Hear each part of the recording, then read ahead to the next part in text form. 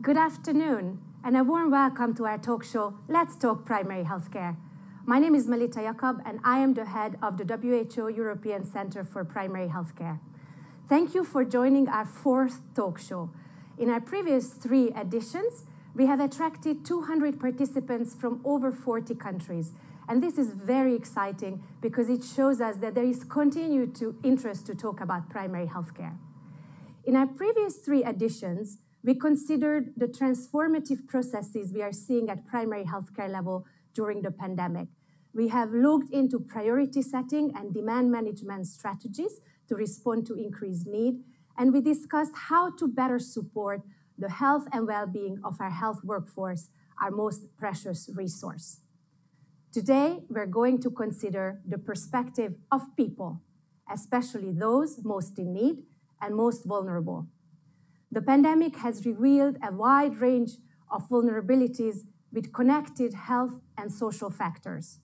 Public services, private services have been severely disrupted, and primary healthcare proved itself to be closest to the people and the most effective vehicle to deliver a range of health services, but also wider social services.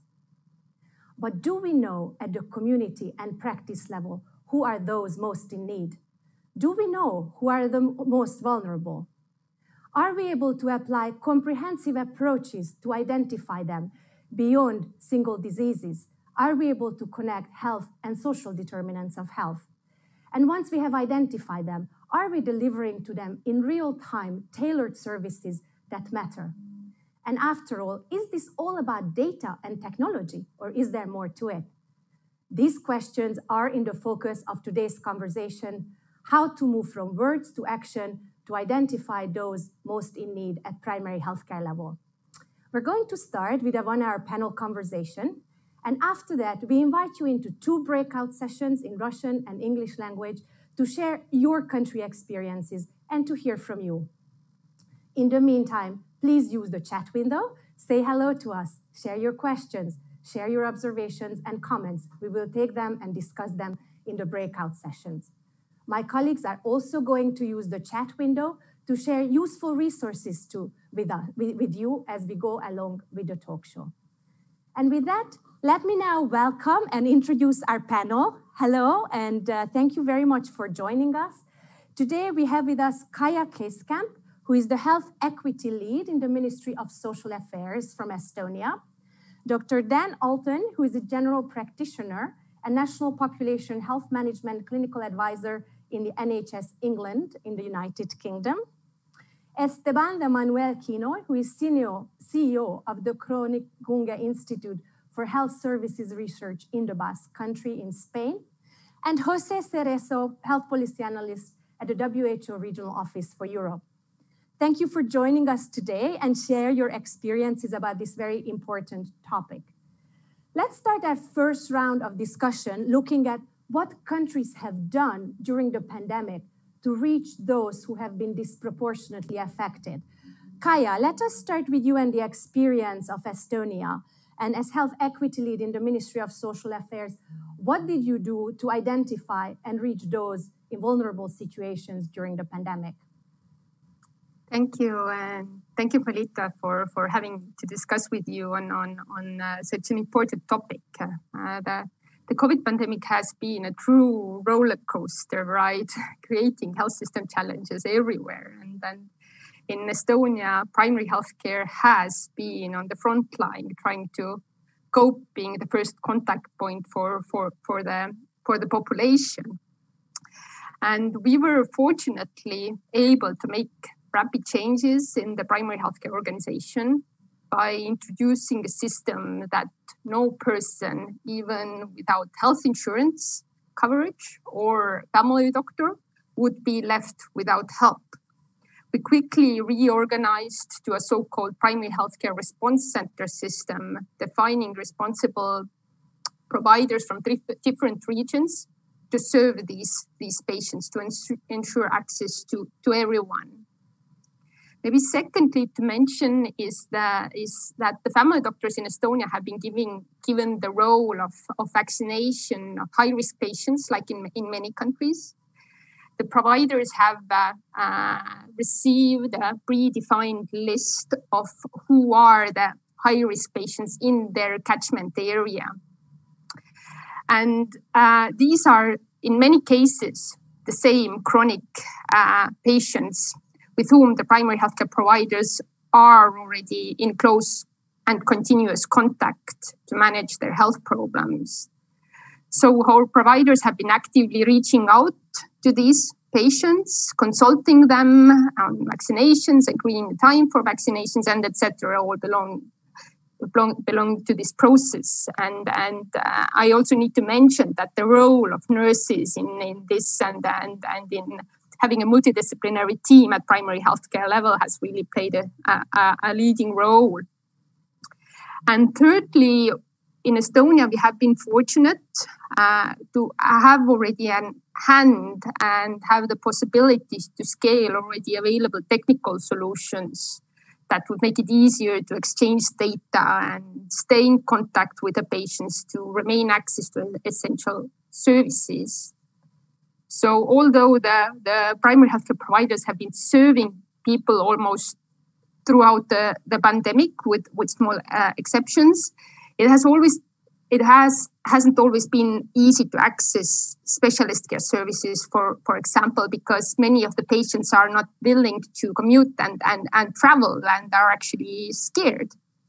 So to limit the need traveling and taking account the situation of the patient, the family doctors can use e-consultations with specialist care providers if a patient would need to be referred to a specialist.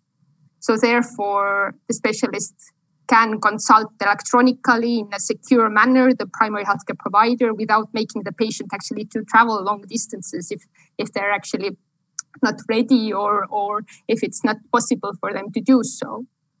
So these may be some of the examples from Estonia. Thank you.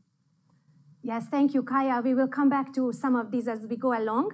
Let us now consider the example of England. And Dan, you're wearing several hats, but I'd like you to come in as a practicing GP. Who in your practice were the most vulnerable during the past year, and how did you reach them? Thank you. So vulnerability is really a multifaceted issue. You have medical vulnerability because of underlying conditions, but you also have social vulnerability if you're isolated. If, for example, you would struggle to get food deliveries, you would struggle with your personal care needs. And the pandemic, when it hit now over a year ago, it really disrupted the whole social fabric of society. And we were quite fortunate in England, particularly where I work, that we have data on not just health, but also social care.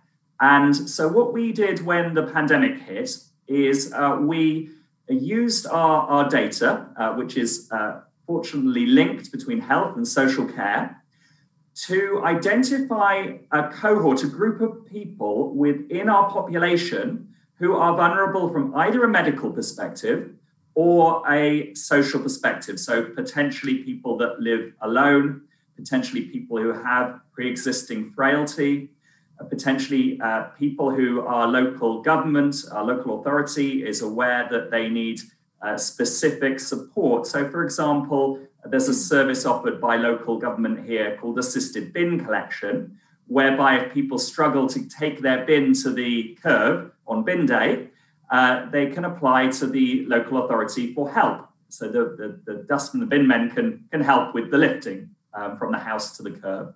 And that list was one of many that was combined in our linked data sets to help identify different parts of our community who are vulnerable.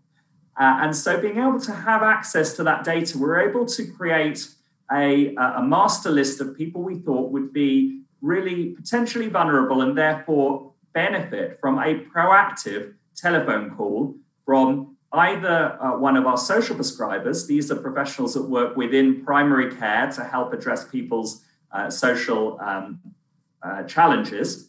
particularly those that impact on their health outcomes, or alternatively, part of the team that made these proactive calls were from our local government. So we were able to identify the vulnerable groups, both in terms of health vulnerability, but also social vulnerability, and proactively telephone them, working out what is needed, be it assisted shopping, be it, as was very, very popular in many cases, friendship calls, somebody to call them regularly during the lockdown, during the pandemic. And we put in place various interventions, both in terms of their health and social needs in order to address this. And we worked closely also with our voluntary sector colleagues in charities and other local organizations.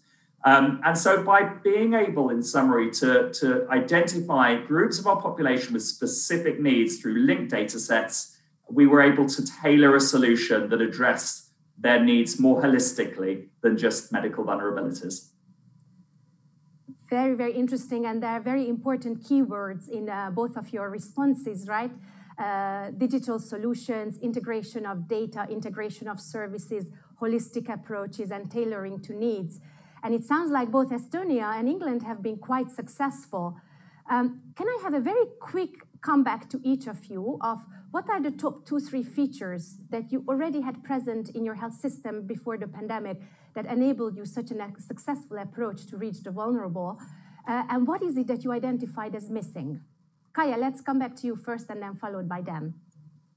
I think a major importance was played on that we already have a service delivery model developed at primary healthcare level, which is used, that the primary healthcare providers are used to outreach for the patient. They really call the patient and advise them on their chronic care management, which would make this process easier during the pandemic. And so they know their empaneled population fairly well already. And secondly, the primary healthcare providers to have on hand already quite detailed health data of their population, which is one of the important factors. But we see that further progress should really be made to implement a more community-centered approach to find the most vulnerable, integrating data with social care data, which is not currently the case in Estonia. And this would help to better risk stratify the patients, definitely. And also what we have seen is that the quality of primary healthcare providers varies a lot, and therefore some of the providers need much more support than the others in this process. Thank you. Dan, over to you, although you already mentioned a number of key factors, but let's hear your reflections. Thank you. I think the first thing that's worth considering is data. Data is very powerful. It's only the start of what we would call a population health management approach, but it is the first step. And so we are lucky in England in that we have the National Health Service. The way it's set up allows us to begin a journey to link data across the different parts of the National Health Service, and then crucially involving the very rich data that we can get from colleagues in social care. And then you can begin to refine your cohorts, your groups of the population you identify that need particular support. And actually, that data, although we're lucky in England, it's certainly something across the world. I'm sure that a start can be made by considering what data is available and what you can do with it to shift your care from reactive to proactive. The other main feature I would suggest is integration.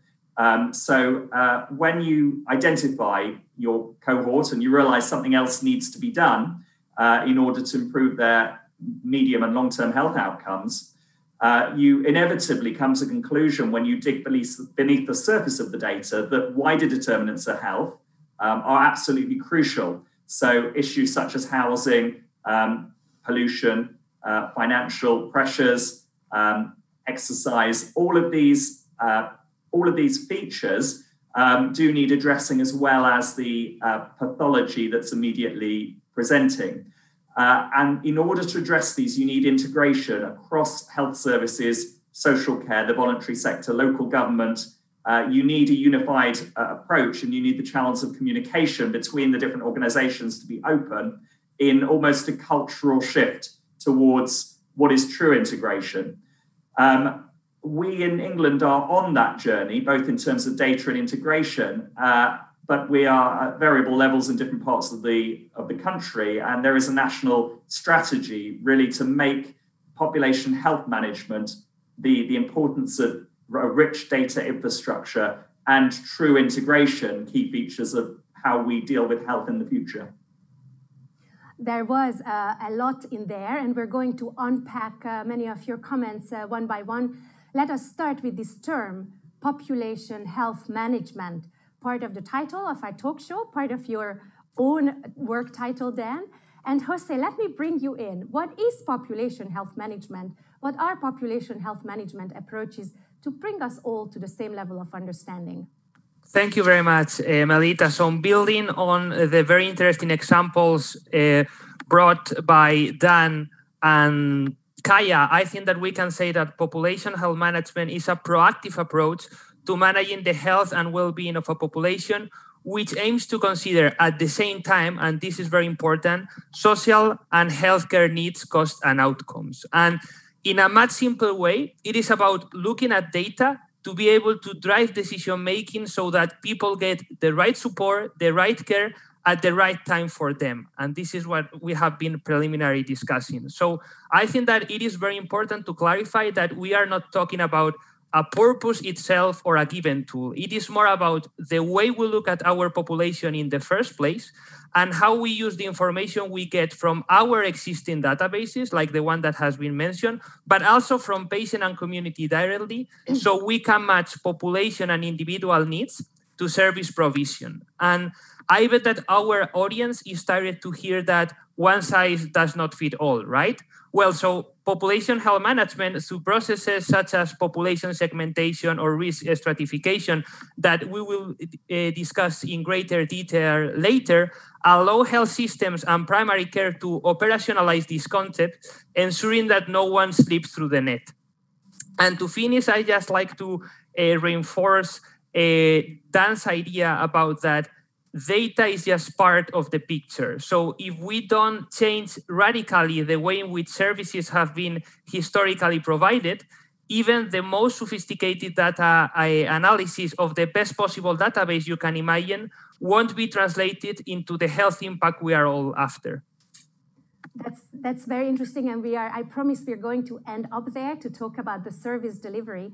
But let's stay here at population health management. And Spain has been a leader in Europe in health equity, and its various regions have also excelled at population health management and risk stratification, and so does the Basque country. Esteban, the floor is yours.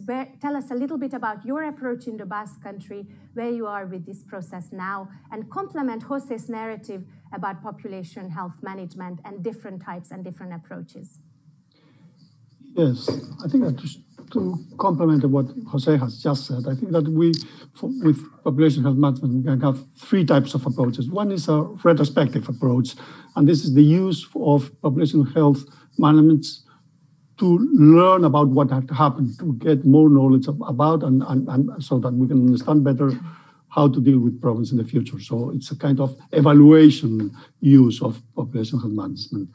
I just would use a couple of examples of Spain. For example, in Spain, the Aragonese Institute of Health Studies produces the Atlas of Medical Practice Variation, collecting data from all regions of Spain, from all discharges of hospital patients in Spain every year.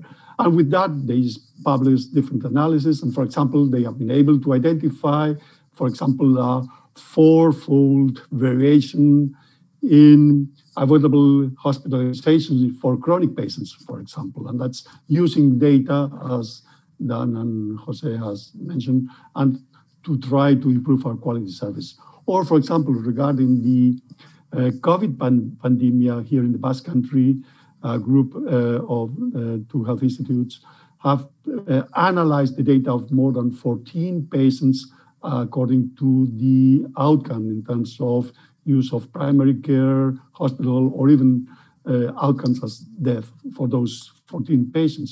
And they have found that alongside with health as a risk factor, for example, the previous health status defined for all those patients beforehand with all our population health management tools or risk stratification, which I will explain later, are one of the more interesting, predictable factors in understanding what is going to be the outcome of those patients. Another approach is the cross-sectional approach, the reaction to what is happening now, using population health management to direct our decision-making and to orient our action. For example, again, coming back to the COVID experience, as everywhere in Europe, most primary care physicians have shifted to telephone consultations, to teleconsultations to deal with the demand of patients.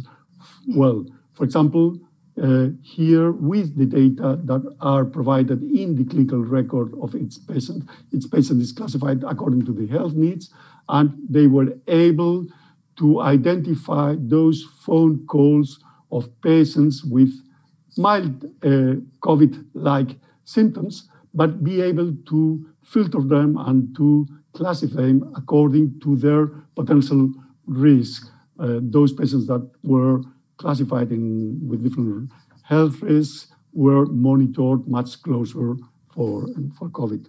Or, for example, these segments of the population of patients according to their risk is being used to define the vaccination programs and priorities of the COVID strategies for vaccination. And finally, the third approach is the prospective one, the future one, using population health management as, for example, risk stratification to try to identify vulnerable patients that may have in the future potential avoidable adverse events or adverse situations that we can prevent. And for that, for example, the Basque country is developing since 2010 a universal program stratifying all the population, more than 2,200,000, according to 4 different strata. And the idea is to identify those most vulnerable groups so as to implement specific care pathways to try to improve their health in the future. And there are some examples that I might come back later. Thank you. This really helps structure our thinking. And before we go deeper into data needs and approaches of risk stratification, I'd like to pause for a moment and consider the perspective of people. What does population health management bring to the beneficiaries, to the people? And I'd like to invite you to watch a short video with us of a couple in England and how population health management has enabled to tailor services for them. I thank the NHS for the opportunity to use this video in our talk show.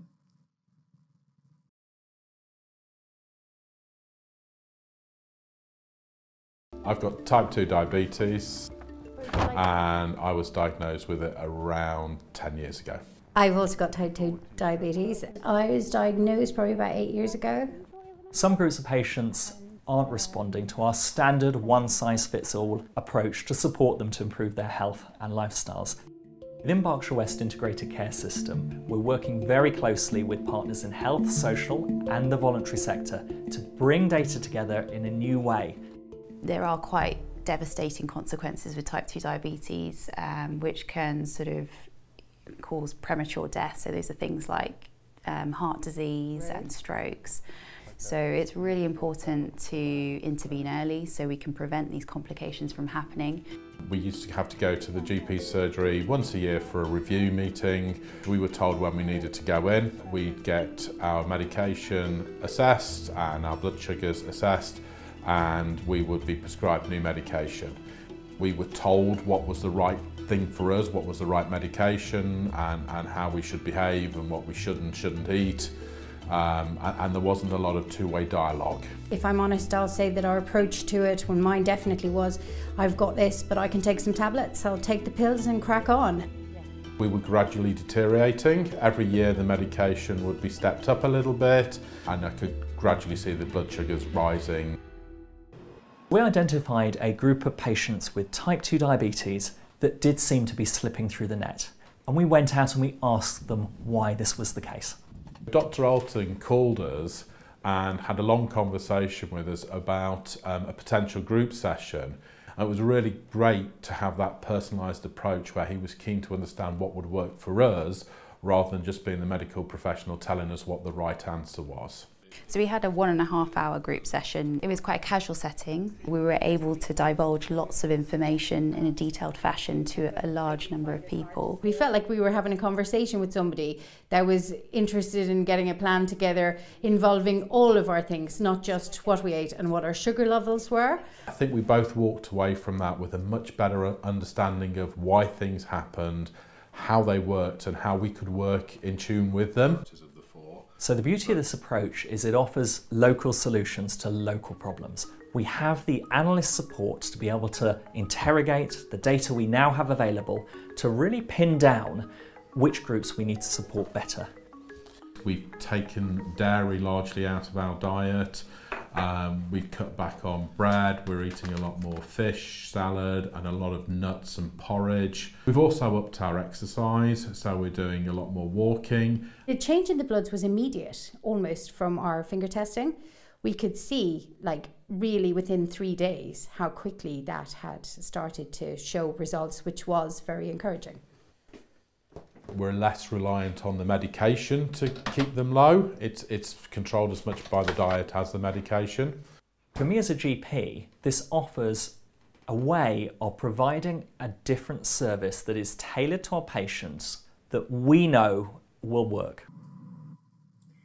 Dan, let me come to you first for reactions to the video. And as I understood, this couple actually lives in your practice. What type of data you need to have to be able to tailor services to the people? And how does better data enable you to provide tailored services rather than a one-size-fits-all approach? Yeah, so this example was obviously, as you can see, from before the COVID pandemic. But as we recover from COVID, hopefully, we are thinking about the future and how we can provide service to our whole population that works, rather than, as was said in the video, a one-size-fits-all approach that works for certain groups but not others. So in this case, when we looked at our data on diabetes outcome, we found that there was a group of the population who responded quite well to traditional approaches, but another group of the population who, as the patients were describing in the video, were not responding well. Each year, their diabetes control was worsening little by little, and often patients within this group wouldn't attend their planned review consultations and so on. So by looking at the data, we could actually understand, we could pin down who that group was, and we could contact them. We could have some honest conversations, as was described, as to, well, why is your diabetes like this? What are the wider factors involved? And we found that there were some common themes. Often the focus was described by patients as too medicalized. It was too much about attending a review appointment, being put on a new medication, rather than a more person-centered approach, which is what was described in terms of longer group consultations, something we are experimenting very successfully with, in order to really take a holistic approach and look at the wider determinants in their lives that may be leading to a decline in their diabetes. For example, diet, exercise, lifestyle. But the point is, with population health management methodology, we can identify the groups of our population who are slipping through the net, who, from the data, it's indicated they are not doing well in whatever condition or situation we're looking at, health or more widely. And then we can work with our patient groups to understand the reasons for this and put in place interventions like was described to avoid a one-size-fits-all approach and instead tailor the intervention to the specific needs of those population cohorts. Very, very interesting. And let's now contrast that with the experience of the Basque country in Spain. Esteban, you also have great experiences in risk stratification. Please do share with us. Yes, as I said before, the Basque country since 2010 is trying to deploy a risk stratification strategy covering the whole population. The idea is that with this strategy, we can identify complex frail patients and high-risk patients and maintain them under the radar of the system, so that we can provide continuous, longitudinal, integrated care to them. And the second aim is that, as Dan mentioned, that we can ensure that the healthcare programs, pathways, reach all the people in need, that no people gets without understanding. So those are the main ideas. And for that, we have developed a risk stratification tool that builds on data coming from different sources and data from all citizens and patients within the citizens group, of course, so as to, at the end of the day, classify our population in 4 different strata, in high complexity patients, high risk patients, chronic patients, and of course, the healthy population, according to the very well-known model of the Kaija permanent risk pyramid of the Kronikgune model. This is easy to say, but not so easy to do. You have to take into account that we are talking about more than, as I said, 2,200,000 population, more than 20 million appointments, more than 32 million drug prescriptions, or more than 1 million emergency department visits, and so on and so forth. So with all this information has to be assigned to one record per each patient. So with all this, at the end of the day, try to find an outcome measure that can be a proxy of risk in the future, because the whole idea is not just to identify who is in need at this moment, as I said before, a cross-sectional analysis, but what we try to do is who will be in need in the next year, so that we can have a proactive early intervention with these people. And well,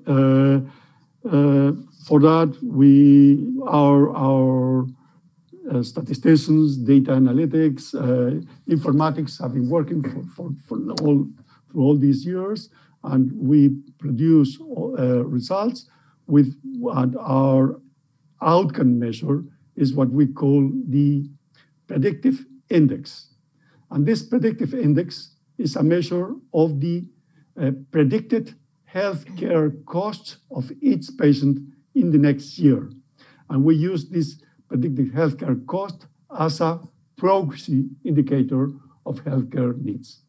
With that, we identify the let's say 5% more in need or expected in need patients. And for those, we have defined specific care pathways for multimorbid patients, for COPD patients, heart failure patients, and diabetes patients, but only for those patients in those groups which are in most or will be most in need. For example, for the multimorbid patients, we have a cutoff, a threshold level of trying to reach those patients, multimorbid patients, who have a predictive index of more than 6.2. What does 6.2 mean? It means that those people are expected to have 6.2 more health expenditure than the average citizen in the Basque country. So we think that those are the ones that will be most in need. And well, this is in a few words what we try. I must say that we have made some evaluation of whether this approach is useful, and there are some publications on that. And for example, what we have found that using this approach of identify those patients and deploying targeted care pathways or care programs for them, have been able to improve access of those most deprived groups to primary care and even hospital care in the case of multimorbid patients. The UK and Spain are, of course, two countries that have a long history of population health management, risk stratification, and tailoring services. But what can we advise to those countries who are just now getting inspired about doing population health management better? Where to begin? How to go step by step? José, can I bring you in on this? What advice do we have for countries who are less advanced in their population health management approach?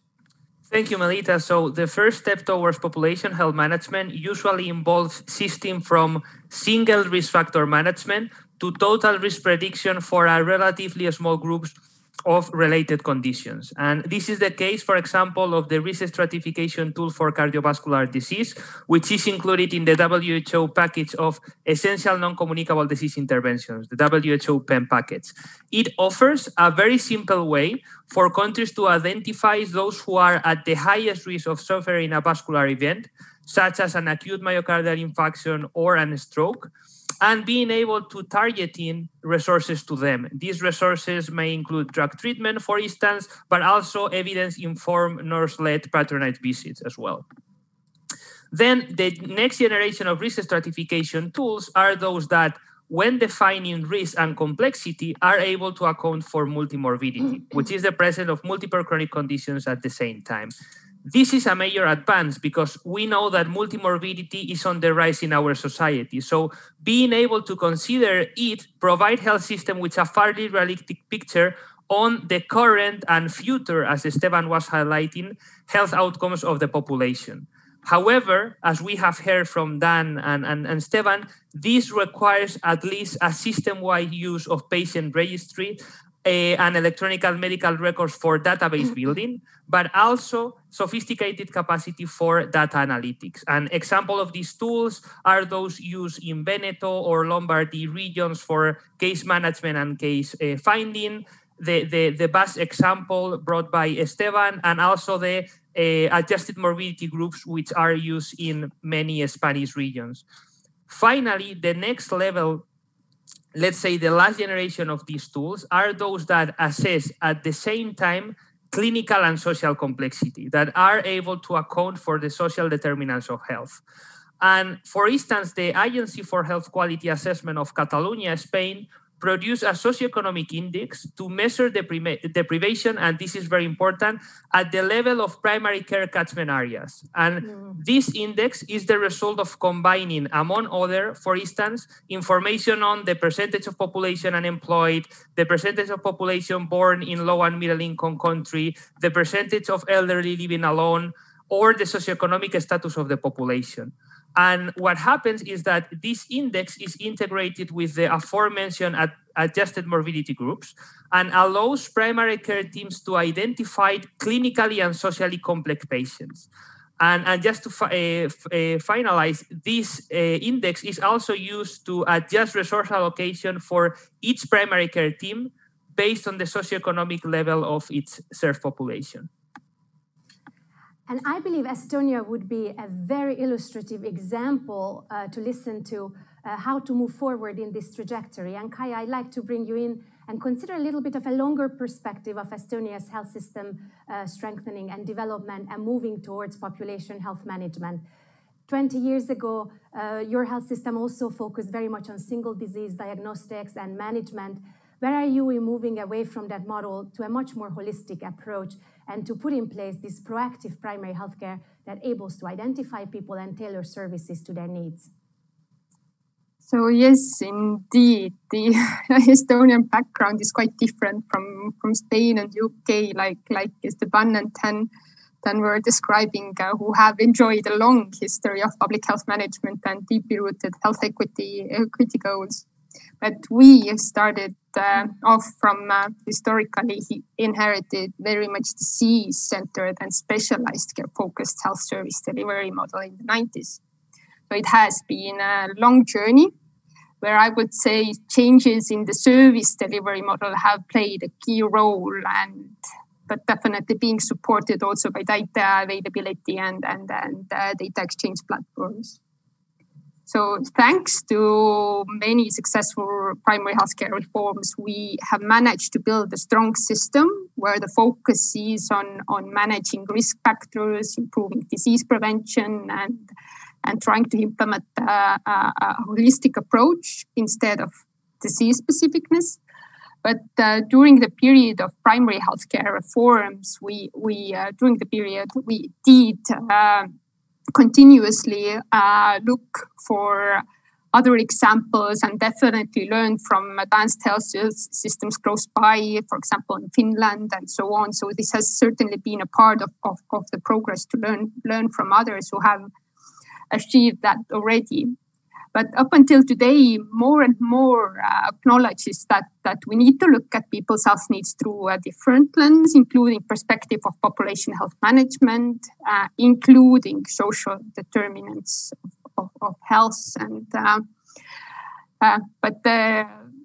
Like I said, the service delivery model is playing the key role. The implementation has not been always easy because of the very much rooted disease-specific concepts, and only, up until today, we sometimes see as well a specialist care focus. So there are still challenges.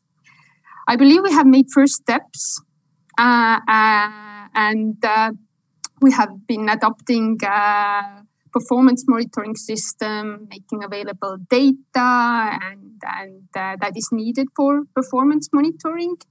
And I don't want to underestimate the availability of data, because this has helped us to provide the evidence in support of population health management at the primary healthcare level, and therefore has been helpful for getting better understanding of the primary healthcare role in public health management among medical society and also health policy makers. And the next steps for us, I think we need to learn how to use the data that we already have a little bit better in targeting the most vulnerable. And this is why we are already making steps toward the systems that José described, Esteban, also with a proactive approach using a risk stratification model. We are currently piloting that by predefining the most vulnerable patients with multiple chronic conditions, and then setting the really patient-centered care plans and trying to also shift the service delivery model, being more like not patient-centered, but person-centered, and taking account the person's social care needs, and also trying to improve cooperation with specialist care providers. So today we can't unfortunately say that we already have a successfully implemented comprehensive population health management at primary healthcare level yet, but we are certainly making progress. And like I said, we acknowledge it's a long journey.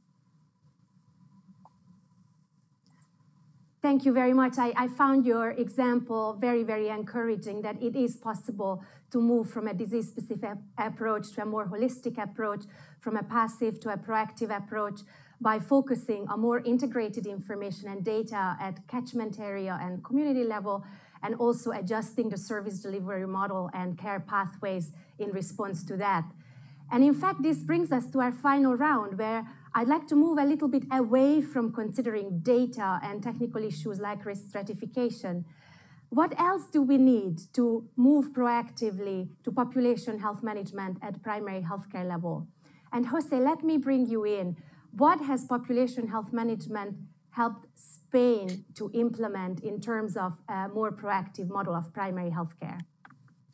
Thank you, Melitta. So the backbone of primary healthcare in Spain are multidisciplinary teams underpinned by a strong family medicine and also by advanced nursing roles. So population health management data can be used for enhancing multidisciplinary service delivery, I would say, in two main ways. First, from a health management perspective, it can help adapting the composition of the teams to the particularities of the population they serve. And this has a lot of value. For instance, the socioeconomic intelligence that I have described earlier that primary care teams have may result in reinforcing teams that are working in more deprived areas with an additional number of social workers. Accurate information on forecasted individual and population needs can also help primary care teams to adapt to a surge in mental health needs like the one we are witnessing now, driven by the COVID-19 pandemic, for instance, by hiring additional clinical psychologists and including them in the primary care network. And second, I would say that population health management data can be also used as a collaborative decision-making tool for organizing the work of the team and for distributing tasks within the team around the patient needs. And some examples would be, for instance, that it can help primary care nurses decide jointly with the social worker which patients required home visits. And just to finish, I like to say that there are now emerging experiences of some primary care teams going a step beyond and radically reorganizing their usual way of working by establishing specific sub-teams within the primary care team to care for, on a permanent basis, different segmented and risk-stratified population groups. We already have some very strong emerging messages that for population health management, we clearly need data and more integrated, better data put to active use, and we need that at community level. But as all of you have been saying, we need a different model of care, more multidisciplinary, more team-based, involving family doctors, nurses, but also social workers and psychologists. What else do we need beyond these two factors? Then let me come to you from the perspective of an active practice. What else do we need to move towards population health management? And in your particular case, for an advanced example, where should the NHS invest in the future, having learned from the pandemic? Thanks. I think what we're looking at here is a gradual transition. So if we look at the way we traditionally organized our health services, you would have a patient who has a presentation of a problem. They would go and see their general practitioner. They would then be referred to a cardiologist, for example. They would then develop a further complication that would affect their ability to live independently. They would then be referred to a social care service of some sort. And then they would go backwards and forwards from their GP to all these different places. And the GP would, to a certain extent, do their best to coordinate all of this care. But it would be fragmented in certain regards. The transition we're aiming to achieve is using the data, as we discussed, to be proactive, so to identify those population groups who would benefit not just from a referral to a cardiologist, but also looking at their holistic needs, including social care needs, including wider drivers of this poor health, which could be financial, it could be to do with their activity levels. It needs a more person-centered, holistic approach to comprehensively address all of those drivers of poor health outcomes. And we're transitioning towards that approach, I think, particularly within the NHS, within primary care, through trying to instill a team culture, and a team culture that involves not just working within our primary care teams better in a more organized, data-driven, holistic manner, but also with all of our colleagues across the rest of the health service, social care, and the voluntary sector, with the patient always at the center. Now, in terms of the way this works in practice, a part of this is an expansion in England of primary care to create what we call primary care networks. And these are groups of practices covering 30 to 50,000 patients on average.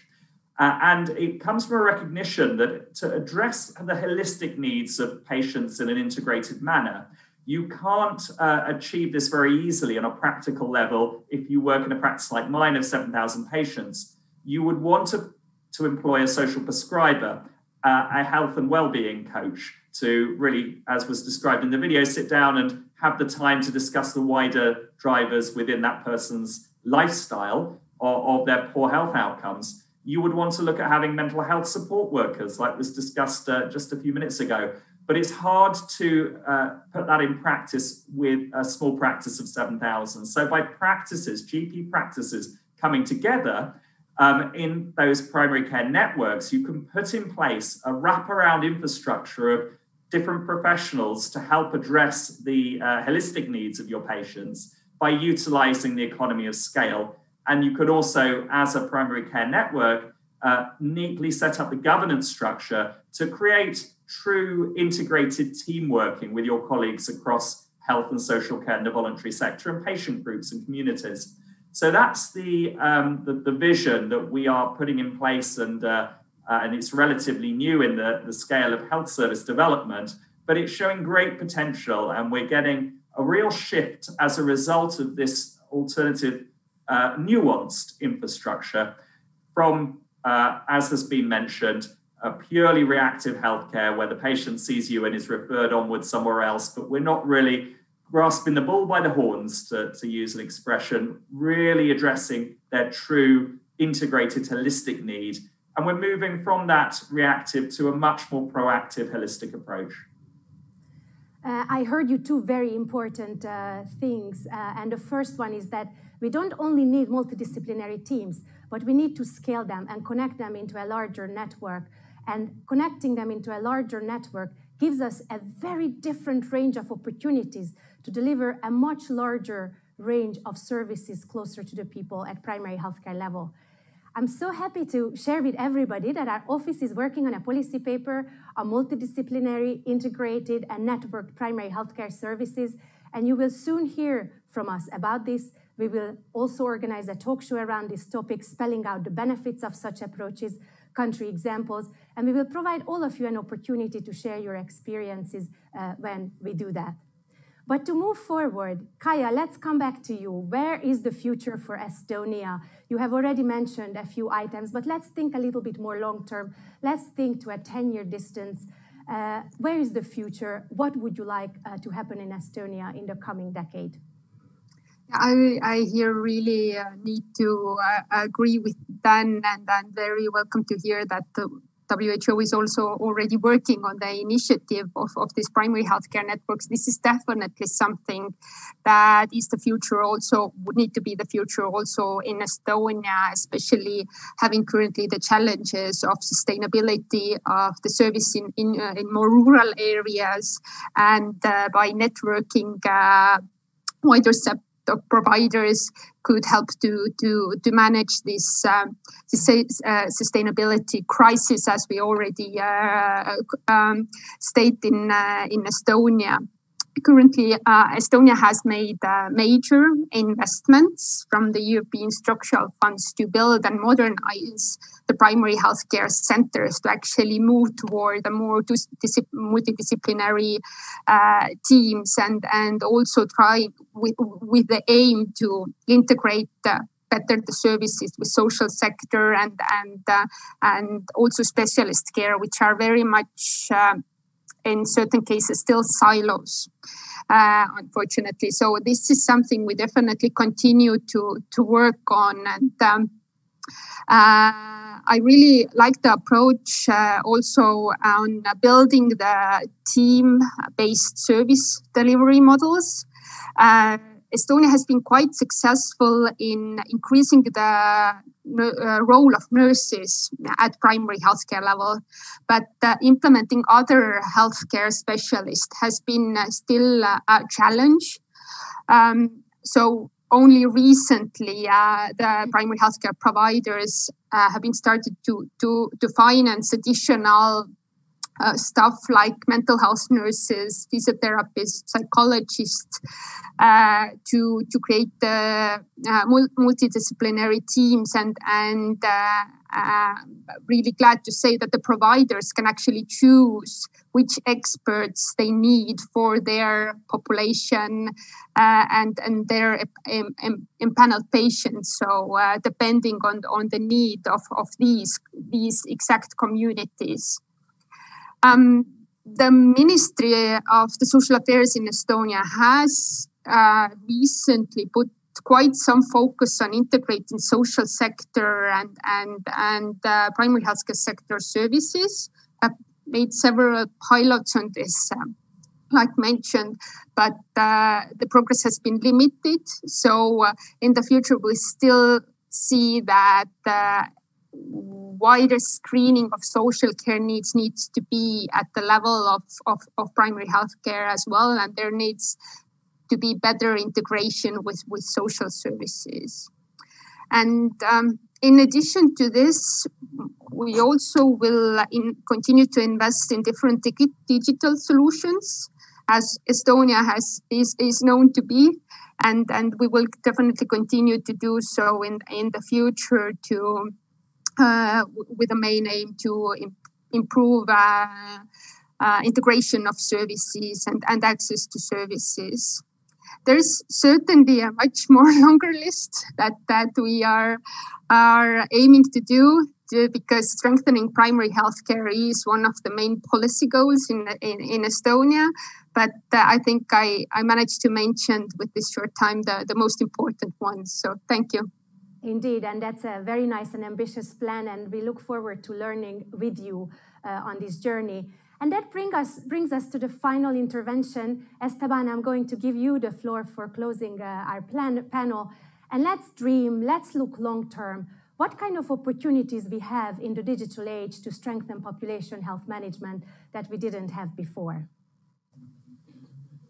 Well, it's a continuous process, Melitta, yes. I think that, first of all, we will have better data. We will improve our data, our accurately, completeness, timeliness of our data. We have broader sources of data. Dan is lucky enough to have access to social data, but we will have also biomarkers, genetic data, environmental data, and so on and so forth to feed our systems. We will have more powerful tools, natural language processing tools, artificial intelligence, but also all these kind of big data analytic tools. And fourth, we probably will be much better implementing risk stratification tools, communication, having analysts, data analysts on board in our health systems that are lacking. We will engage better clinicians. We will be better in communication, understanding things. So with all this, we will be able to provide much better results in terms of more knowledge based on the evaluation I mentioned. We will improve the support for decision-making for clinicians, for managers, for policymakers. And we will be able to improve the pathways and programs that we deploy to match the needs of our population. So at the end of the day, we will be able also to link better personalized medicine, precision medicine with population health interventions and deal not only with the needs of our groups of population, but with the specific needs of our individual patients. So just to finalize, just as a recommendation, we want, as somebody said before, I think it was José, we for different needs, we will need different tools. It's not only important that we have the best risk models and so on and so forth, but we have to match them with effective, cost-effective, and adequate interventions, programs. You mentioned before integrated care, primary care teams, and so on and so forth. And finally, don't forget that we need to have clinicians, healthcare professionals on board. All these tools are tools to help decision-making, but at the end of the day, we have human beings making decisions, engaging with patients, as the examples of Dan and the video clearly show. Thank you. And with that very powerful remark, I'd like to round up our panel discussion. I have personally learned very important lessons and takeaway messages in this discussion. First, I believe there are very, very powerful opportunities in our health systems to improve population health management. At the foundation, we need to be better at using health information and data, which needs to be not disease-specific, but more integrated, more holistic, combining health and social determinants of health. And we need to have this not just at national level, where we're usually quite good at. We need to have this information at practice level and at community level. However, it's not only about data. And if we handle this exercise as an IT exercise, digital health exercise, or health information exercise, isolated from the model of care and the way we deliver services, then we will ultimately fail at the main objective, which is to deliver better, more holistic, more people-centered services to those in need. And finally, I liked very much some of the points that focus us not just on the hardware, not just on the software, but also on the culture of how we design policies in health systems, how we design services, and how we deliver them. We need to move all our thinking to a much more holistic and team-based approach. And this culture change is what really takes a long time. With that, I would like to thank our panel. Thank you very much for your insights. I really enjoyed your experiences. I am sure our audience has also learned a lot from you. And now I invite you to join our 2 breakout sessions. We have one breakout session in English moderated by Dr. Tony Dedeu, and the other breakout session in Russian language moderated by Dr. Arnoldas Jurgutis. My colleagues are now pasting in the chat the links through which you can enter the breakout sessions. Some of our panelists will join the English language session, and I will be seeing you in the Russian language session as well. We really can't wait to hear your experiences. Did this talk show resonate with you? Did your country experience similar challenges, or do you have different solutions? Let's learn from each other. We're going to keep this main window open so that if you have trouble entering the breakout sessions, my colleagues will be here to try to guide you and give you some advice. When you close the main window, you will receive a survey, both in English and in Russian languages, asking your feedback on our talk show. This is very important to us because we seek to improve our talk shows every time. We would like to hear from you what kind of topics you would like us to focus on, and your opinion really matters. Please take the 1 minute to do so. And with that, I say goodbye to you and see you in the breakout sessions. See you next time.